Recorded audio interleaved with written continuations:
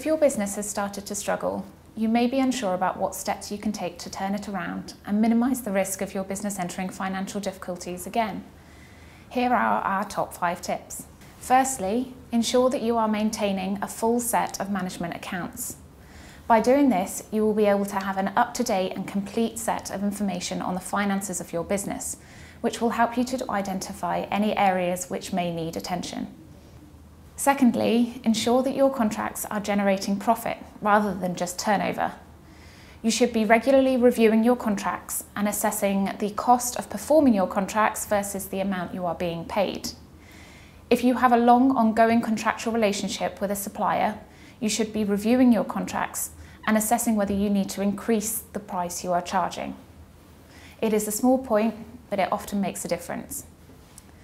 Thirdly, maintain control and keep ahead.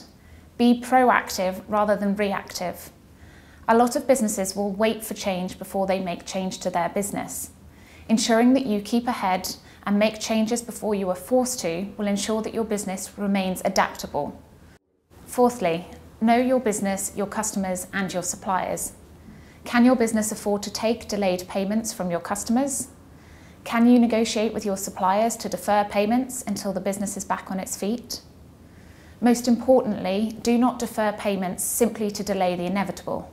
Cash is king. Lastly, recognise when to seek advice and act quickly. Any delays in seeking advice may result in the business becoming unrecoverable. If you are at all concerned about the finances of your business, you should make sure that you seek professional advice at the earliest opportunity.